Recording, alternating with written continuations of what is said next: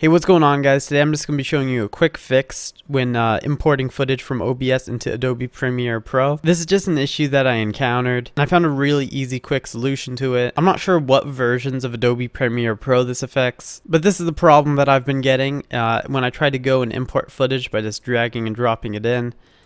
It says this file has no audio or video streams, and that's not correct at all. And that's clearly not true, because when I go and play this file, clearly has at least a video stream. It also does have audio, but that's muted, and when I just try to import it, it doesn't work. And the same thing happens when I go to File, Import, and I can go and just select the video, and it still doesn't work, right? This is due to Adobe Premiere Pro not reading the file correctly. Like I said, I think this only affects older versions of Adobe Premiere Pro, but there's a really easy fix to it. Just go to the file and rename it.